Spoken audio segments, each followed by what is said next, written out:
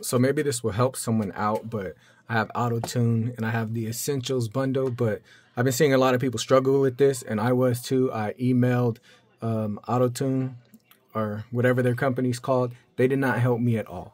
But this is what I found out. So I could not activate my subscription on this PC because it said it was already activated. Now what happened was I switched my CPUs. I upgraded my CPU, used the same hard drive, and apparently it was on the old CPU or something like that. The license was tied to that. So how did I fix it? Google.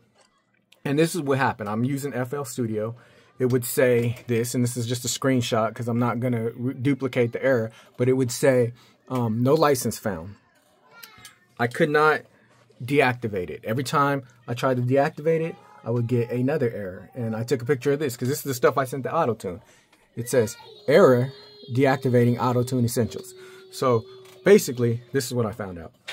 You have to go, I went specifically to this Reddit. I Googled this, basically Antares license cleaner Reddit. I went here to the second link, which you can't really see. It says help here. And I scrolled down and there was a link.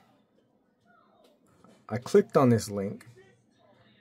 I downloaded this, and I'll show you again. I downloaded this. Whatever. But it's in my download folder right here, the license cleaner.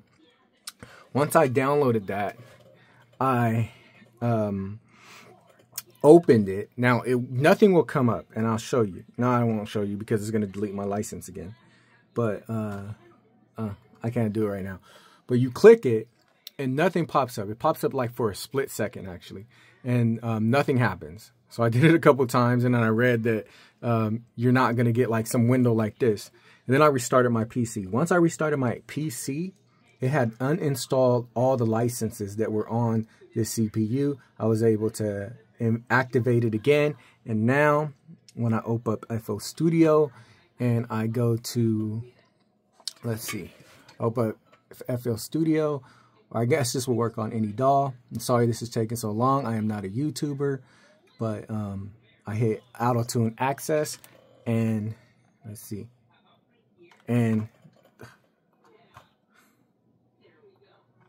the DAWs, and it's working again.